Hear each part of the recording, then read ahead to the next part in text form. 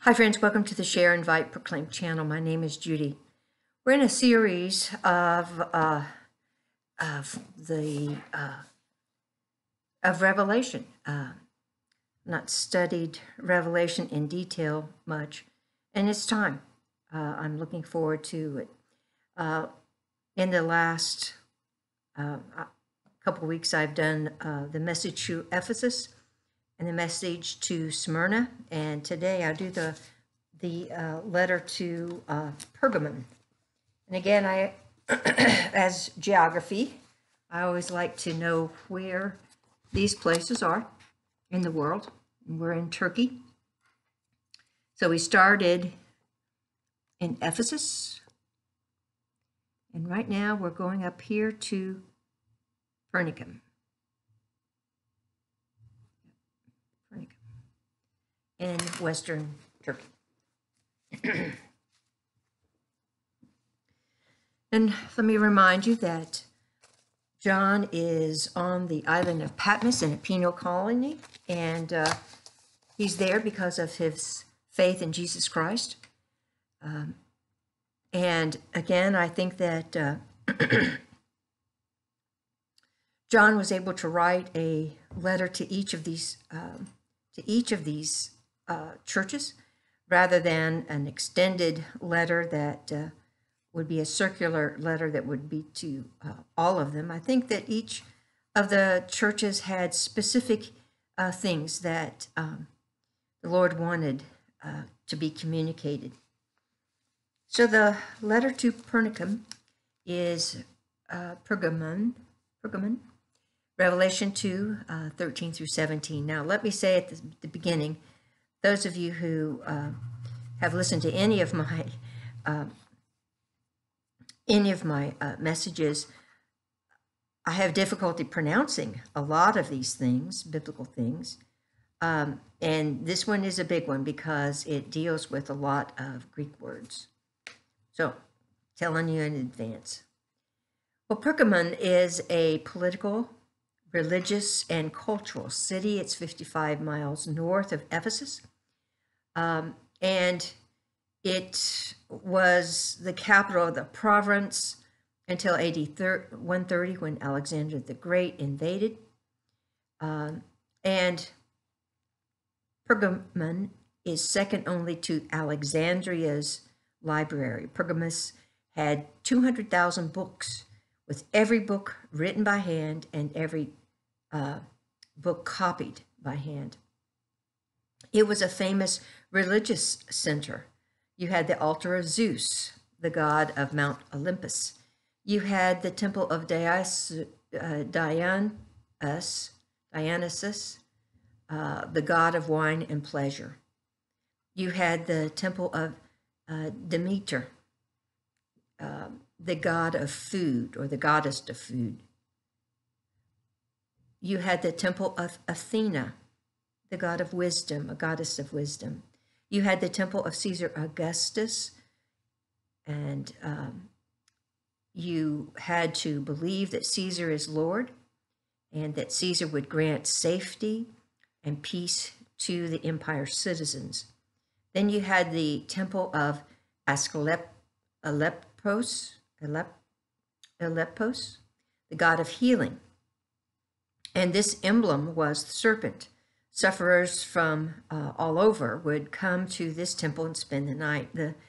The theory went that if a tame snake touched you, it was the touch of God, and that you would be healed, or the cure would be told you. The medical field used this snake around a pole because of healing. So Pergamum was a city where the anti-God forces were supported by Satan. Now, Joe Stowell, president of Cornerstone University, has a great series on these letters. And he said it was a challenge 24/7, 365 days a year for a Christian to live in this city. Note the differences between the pagan and the Christian views. Jesus is King of Kings, not Zeus. Jesus gives us abundant life, not Dionysus.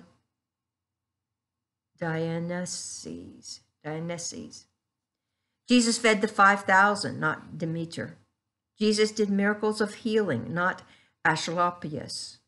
Jesus has all the treasures of wisdom, not Athena. And Jesus is the giver of eternal life, not the empire. I thought that was rather good comparison. Well, here we have the words of greeting to the pastor of Pergamum, and then words from the Son of Man, the one who has the sharp two-edged sword. Now, Pergamum was called the city of the sword because the local senate had the authority to give a death sentence. And so the message here is that the sword of Jesus is superior because it's a two-edged sword.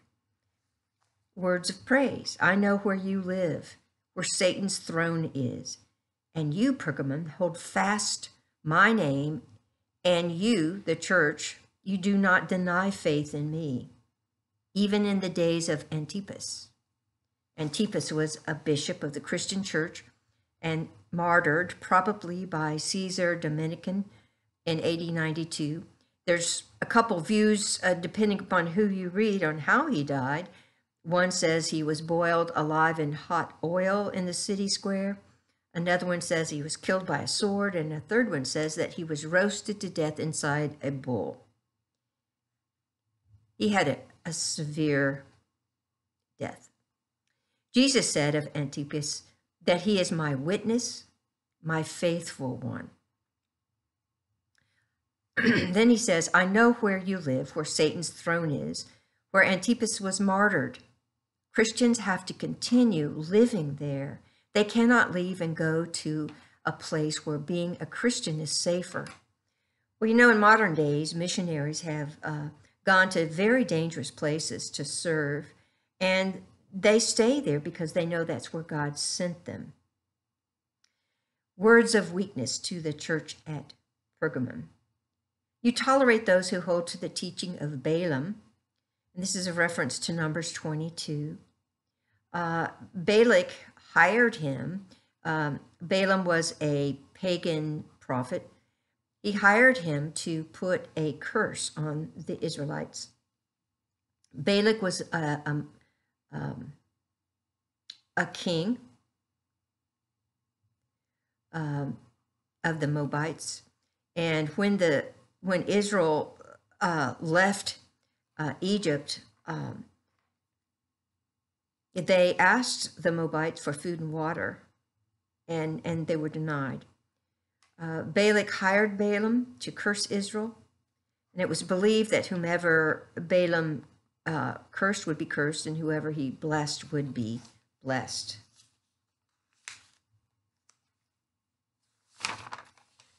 Words of weakness. The church tolerated those who taught the teaching of Balaam, which was to worship idols by participating in the worship feasts, sacrifices made to idols. Also, the teaching of Balaam encouraged acts of immorality, sexual relationships outside marriage, fornication. Balaam was a prophet, a pagan prophet from Pethor, a city on the Euphrates River.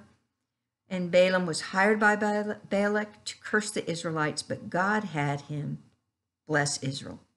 Now, some Christians at Pergamum wanted to compromise. Compromise is big. They wanted to participate in the pagan temples and in the Christian church. Jesus taught that he was the way. You couldn't worship in both worlds. You had to make a choice. In addition to the teachings of Balaam, some of the Christian church practiced the teachings of the Nicolaitans. The Nicolaitans believed that what you did in your body didn't matter, that your soul would go to heaven, and you could eat meat offered to idols and participate in the worship of Artemis and Caesar's statue, and participate in acts of immorality, but their souls would go to heaven. And here are the words of warning. Repent. Feel regret and turn from your sin in thoughts and actions, or else I'm coming to you quickly, and I will war against these false teachers and teachings. I will come with the sword of my mouth, that two-edged sword.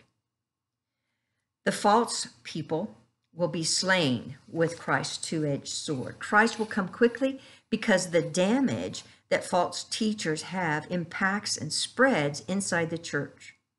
Satan blinds the eyes of those who accept the false teaching and drives out the truth of the gospel.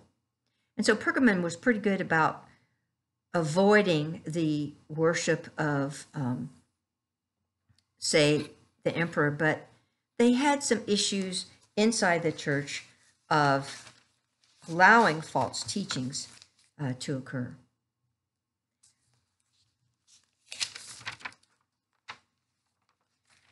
So the message to them was to repent. And then the reward for those in Pergamum. It says, Christ gives some hidden manna, a white stone, and a new name written on the stone. Now, this hidden manna, there's some differences in the interpretations. Dr. Blevins says it's the word of God, and I tend to agree with that. Barclay says that those who refuse to eat the meat offered to idols, they would receive the bread of God. And really, I think that's the same as the word of God. De Santos, another scholar, says it's a symbol of the promised blessings that the believer receives at the second coming of Christ. And Fred Howard, another scholar, says it's spiritual food. I go along with Dr. Blevins. It's the word of God. Hidden manna. The white stone. Well, we find out from our scholars that a white stone was given to a person who had been tried in a court of law and was acquitted.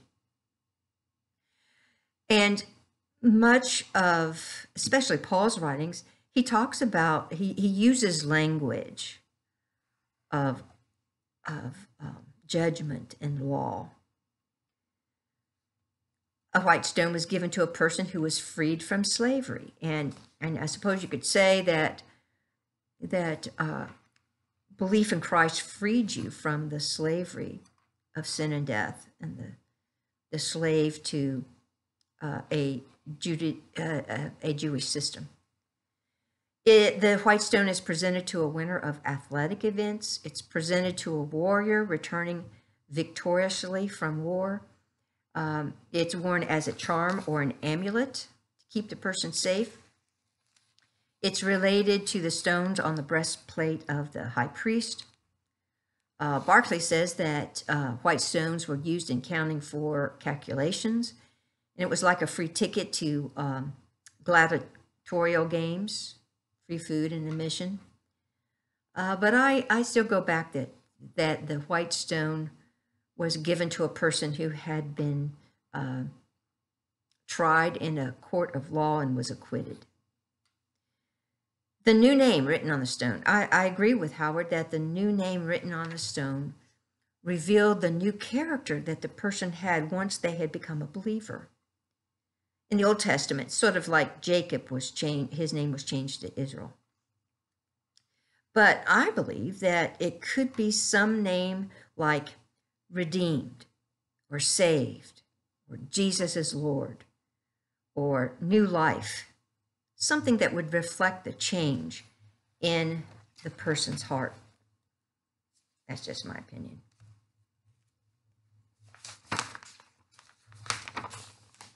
And then we have the choir that sings, "He who has an ear, let him hear what the Spirit says to the church." So if this were a play in Ephesus telling the first century believers encouragement, Pergamum would be this third window that a picture would be put up upon where they would see the city of Pergamum. And in the theater, it would be across here, and John would be standing over here giving the message to these churches. And here's the 24 elders, and Christ is in the center. So Pergamum. Well, here's some thought questions. What little sins do we tend to allow into our lifestyle and habits that need to be confessed and repented of? What's the best way to deal with Christians who circulate unbiblical ideas? What sins do we tend to tolerate in our own lives or in the lives of our Christian friends when we should not? What dangers do we face when we refuse to respond to God or to repent of our sins? When others mislead us, what can we do to correct our mistakes? What have you been tolerating in your life that you need to reject and change?